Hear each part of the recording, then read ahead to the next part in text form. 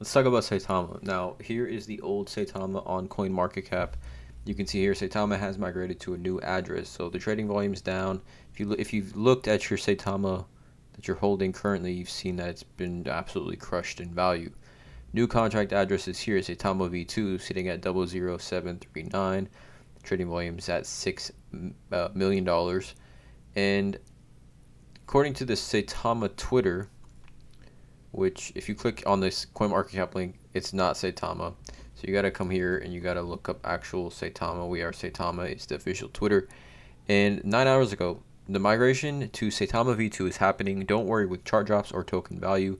Soon you'll be getting your V2 tokens. Continue to check our migration central at saitamatoken.com.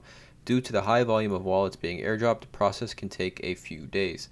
So this is 9 hours ago. Migration in process. Don't worry with charts or token value. You'll be getting your V2 tokens.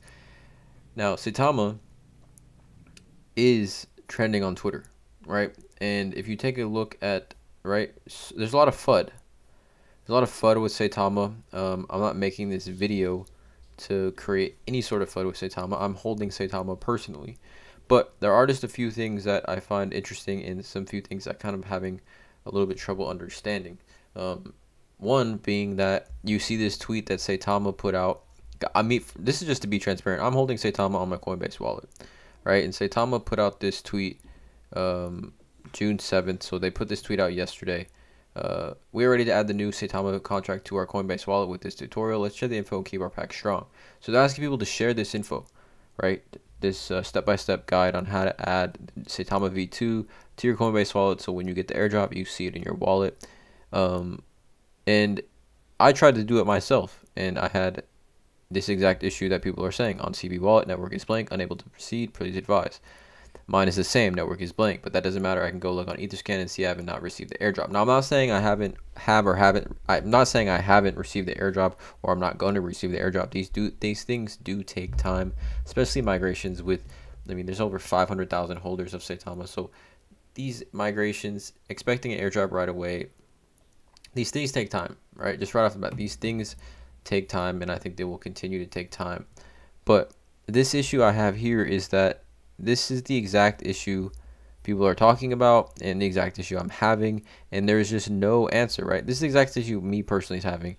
Go to paste the contract address, put the token symbol, decimal, and this nothing pops up here. Let me know in the comments below if you're having this issue as well, because I'm having this issue, and Saitama is not responding, giving no answers to this. They're asking people to share this info to keep the pack strong, but I think all I've been reading on Telegram, Reddit, Twitter is that people are having issues with this, and it's not even people that are just holding on Coinbase wallet.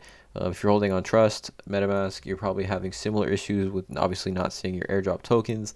I do want to reiterate though that you're going to see less tokens than you originally had. Obviously the price is much higher now, sitting at 00. Before it was like 12, 10, 9 zeros. So you're going to see less tokens. US dollar value should remain the same.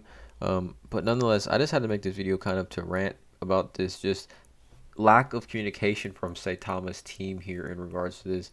A lot of people are already down on their investment massively because of Saitama's drop in price, and just to have the lack of transparency here with the migration. Not saying that the migration is a scam or anything. I'm sure we're all going to get our Saitama V2 tokens hopefully in the coming days. But yeah, there just seems to be a lot of confusion with with this, and I feel like when I've gotten migrated tokens before or a new contract within the same token ecosystem, I didn't have to do any of this. I just saw it in my wallet, right? So hopefully that is the case here. Really interesting to see going to be interesting to see what happens here. Let me know in the comments below how you guys feel about this. I don't have a solution, me personally. I'm going through the same thing as you guys. Wanted to make this video as a discussion type of video. Hit that subscribe button, hit the notification bell, drop a like on this video, and as always, have a great day.